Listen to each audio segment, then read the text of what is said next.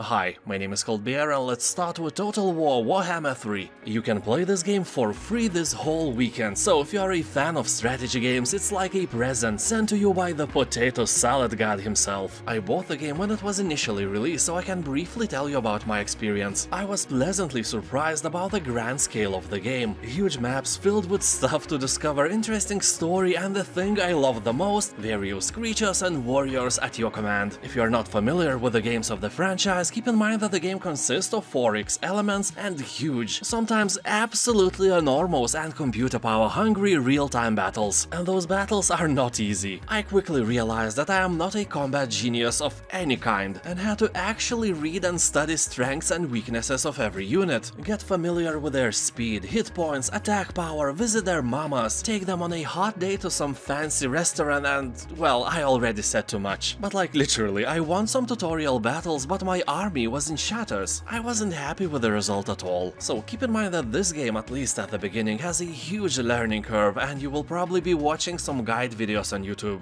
So even if it's a free game this weekend, it's a huge time investment and you know, time is money. Frostpunk. This is a society survival game. You are a ruler of the last city on Earth. It is your duty to manage both its citizens and infrastructure. And here optimization and resource management often clash with empathy and thoughtful decision making. If your population is huge, they need more food, so it's nice if some of the people die out doing some harsh labor. Then you get more food for the rest of them, but that will put you in a hard position as a leader. Well, you can go full retard and become a dictator, but then people will rise against you. But then you can just beat them and make them obey. Send their children to work in mines and in general let a few people die to save the rest, even against their own will, but you know, for the greater good. Inside and Limbo bundle. What a great deal this is! 2 legendary horror-themed platformers for this price is a must-have. Even if you are not into platformers, these games are like a gateway drug into this beautiful world. If you played Little Nightmares, I would say that Limbo and Inside are members of the same genre, or more likely a subgenre. Creepy but beautiful world, strange creatures and death on every corner. Games are really hard. I can't even remember how many times I died in Limbo, for example, but it didn't bother me when I played. You respawn in a nearby place and can instantly fail again. If you are in doubt, keep in mind that both of these games have a demo version available to try for free, so you won't be risking anything. Although I must warn you, if you don't like puzzles, avoid these games, because you will need to use your brain more than once here, so make sure you have one. Dead by Daylight. This is a multiplayer 4 vs 1 horror game where one player takes the role of the savage killer and the other 4 players play as survivors, trying to escape the killer and avoid being caught, tortured and killed. Survivors playing third person have the advantage of better situational awareness. You know, when you go near the corner of the house, you can see what is happening without exposing your silly face, and the killer plays in first person. I personally think that this concept came from studying nature. Various herbivores have peripheral vision and the predators are best at seeing what's in front of them, so they took this concept and implemented it here. Anyway, the survivor's goal in each encounter is to escape the killing ground without getting caught by the killer, something that sounds easier than it is, especially when the environment changes every time you play. And if you play as a killer, you must help survivors to escape safely, except not.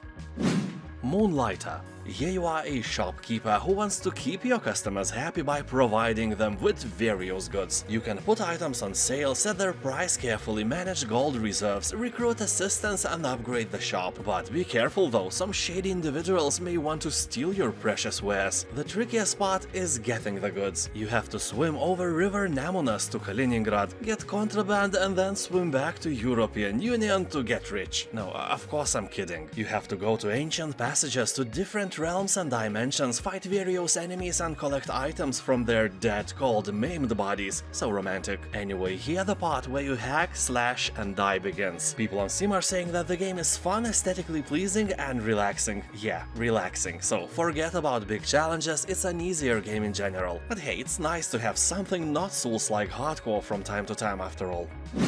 Subnautica. When I first tried to play Subnautica, I had some mixed feelings. I don't really like to craft things in games. Well, I do, but only when it's not the main way to obtain things in general. And all that coral and fish gathering was really boring for me. I wanted to explore, and the game prevented me from doing that because I had no means of diving into the depths, and if I tried, I always died. So for me it took about 2 actual years to get all the equipment I needed for exploring. I can only imagine that some kid can do that in a day or so, but that's not the way for me. I got bored really quickly every time I turned the game on. But that boredom was eradicated one day when I found some really interesting things deep below that, you know, I couldn't reach. So I finally understood why this game was so hard to play for me. It gave me no motivation to proceed. And then when I finally found one, Subnautica transformed into a beautiful world. So addicting that in a week I spent more time here than in the past 2 years. And I continue to do that for weeks to come. So for all the new players, just carry on with that boring part and you will be rewarded. I can without a doubt say that this game is 10 coldest beers out of 10. You have all my recommendations. Although keep in mind that even if it looks so colorful and pretty, it has a lot of horror elements and is not meant for kids. Riftbreaker. Here you are, the Riftbreaker, an elite scientist commando inside a powerful mecha suit. Ooh la la! You have entered a one-way portal to a distant planet at the far reaches of the Milky Way. You have a purpose of building up a base that will allow travels back to Earth and continue colonization. So you are tasked to construct a two-way rift back to Earth, because living on a planet without cold, refreshing beer or potato salad is painful, and that shouldn't even be a legal thing. Although you encounter a bit of a bigger problem than the absence of beer, which is monsters, thousands of them. The game itself is a hybrid between StarCraft, Diablo and Satisfactory, a really great and entertaining game. The Forgotten City. This game, as a lot of gamers point out, is a Groundhog Day in an ancient city. The mechanic here is simple. Everyone around you is dying for unknown reasons and you have to stop it. If you fail, and you will fail more than once, you can just go to the portal and restart the day over and over again until you solve the problem of dying so nobody dies anymore. If you think about it, this is a roguelite game, just story-based instead of combat. And it's really one of the best adventure games there is. I'm not gonna lie, if you go to Steam you will see the overwhelmingly positive review score. Also, fun fact, this game started as a Skyrim mod a long time ago and it was so well received it became a separate kick-ass game. Kingdoms and Castles. That is no doubt one of the most original names you can think of when creating a medieval strategy game about kingdoms and castles. Oh wait, no it's not. So here your kingdom must survive a living and dangerous world. Will the Viking raiders do some pillaging to your villages? Or are they stopped full of arrows at the castle gates? Does a dragon torch your granary and your people will die of starvation in the winter? Or will you be able to fill it with arrows as well? Not the granary, the dragon. The success of your kingdom depends solely on your skill as a city and castle planner, so as always, your villagers are doomed. Anyway, make sure your peasants are fed in the winter and healed of plagues. Build churches to keep their minds washed and taverns to keep them happy. Send out woodcutters to collect wood.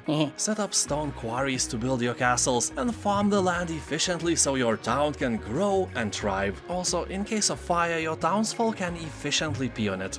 And now let us check out what is discounted on GOG.com this weekend. Great Souls-like action RPG Steel Rising is for half the price. Horizon Zero Dawn Complete Edition has a great discount as well. Also, one of the best ever CRPGs, Solasta Crown of the Magister, and many other games await you today. Click on my safe affiliate link in the description below and explore the greatness on your own. Ačiū, kad žiūrėjot, linkiu geros dienos ir pasimatysim kitą kartą.